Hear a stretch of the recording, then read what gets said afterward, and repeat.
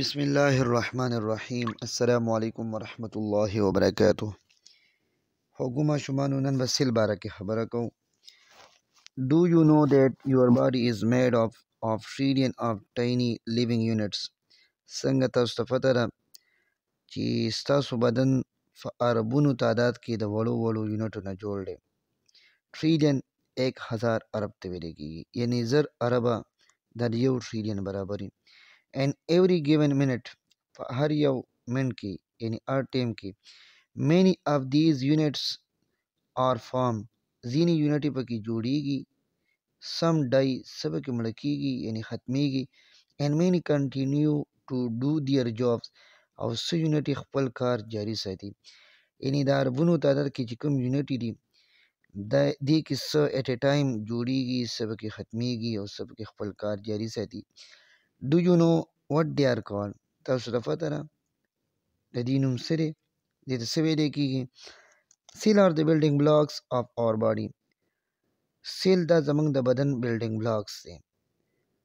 یو عمارت د فرض کا هغه د خښتو یا بلاکونو نه جوړ دی نو دغه عمارت بلډینګ بلاکس د خښتې او د بلاکونه دي دغه شان زمونږ بدن د سیل نه جوړ دی نو دا سیل دا زمونږ د بدن بلډینګ بلاکس شو all living things are made of these tiny living units called cell څومره چې زنده سر دي د هغې دا بدنونه د دې وړو یونټو نه جوړ دي او دغه یونټ ته سیل ویلی کېږي یعنی دا کوم په اربونو یونټې چې وي دا دې ته عام طور باندې سیل ویلی کېږي A cell is so small in size that you cannot look at it simply with your naked eye.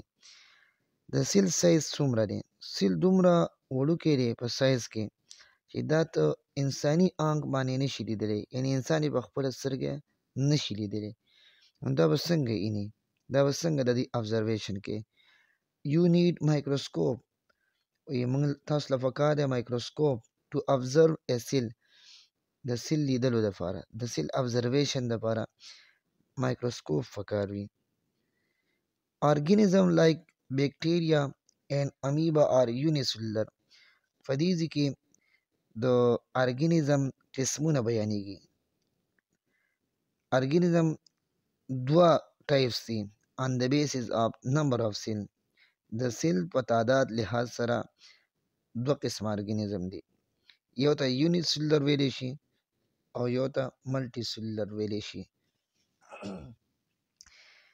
نو یونیسلولر هغه ارګانیزم دی چې هغه د یو سیل نه جوړ وي څنګه چې د نوم نه پته لګي یونی سیلولر یونی ایک ته ویلی کېږي او سیلولر د سیل نه وتی دی یعنی یو سیل والا ارګانیزم هغه ارګانیزم چې د یو سیل نه جوړ وي هغې ته یونی سیلولر ارګانیزم ویلی شي نو د دې مثالونه امیبا ده او بیکټیریا ده دغه شان دویم قسم چې دی هغه ملټي سیلولر animal and plant are made up of many cells and are therefore called multicellular organism وی ځناور شو او بوټي شو دا د ډیر سیلونو نه جوړي ځکه خو دې ته ملټي سیلولر ارګانیزم ویلی شي یعنی ملټي سیلولر هغه ارګانیزم چې د یو نه سوا سیلونه پکې ډیر سیلونه پکې د نوم نه پته لګي ملټي سیلولر ملټي ډیر ته وایي او سیلولر سیل ته وایي یعنی هغه ارګانیزم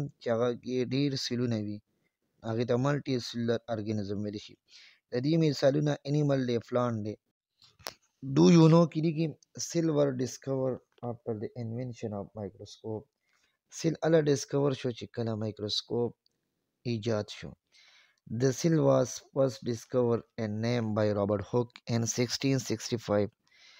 Cell for the first time یو ساینټیسټ رابرټ هوک نوم یې 1665 کې هغه ډسکور کو او نوم یې مولا سیل ورکو دا رابرټ هوک د څنګه د سیل ډسکور کو هی observed a thin slice of a cork هغه د یو کارک والا ټوکړه راواغستله under a microscope او مایکروسکوپ لاندې کېښودله and note small boxes نو ده پکې واړه خانې ولیدلې کارک سلایس کې surrounded by wall او د هغه نه غیر چاپېره خانونه دیوالونه ته وو which he named as cell. نو دا خانو ته د څه نوم ورکړو؟ د سیل. دې تصویر کې تاسو وینئ نو دې کې دا کارک سلایس یې ښودلی دی. نو دې کې دا وړې وړې خانې دي. نو دغې له دې د سیل نوم ورکړو. Interesting fact: microscope is one of the basic tool of a scientist. Microscope د scientist یو اهم ټول دی. It is an instrument used to see small things. اوس مایکروسکوپ څه ته ویلی شي؟ دا یو آله ده چې ساینټسټ یې دې لپاره استعمالوي to see small things چې په واړه شیزونه پرې ویني. یعنې مایکروسکوپ هغه آله ده چې په هغې باندې واړه واړه څیزونه موږ وینو، آبجکټس وینو. او اصل کې عام طور باندې د مایکروسکوپ د دوو لفظونو نه هم جوړ دی. مایکرو او سکوپ. مایکرو وړوکي ته وایي، سکوپ لیدو ته وایي. یعنې هغه آله چې په هغې باندې موږ واړه واړه آبجکټس وینو، څیزونه وینو، هغې ته مایکروسکوپ ویلی شي. مایکروسکوپ څه کار دی؟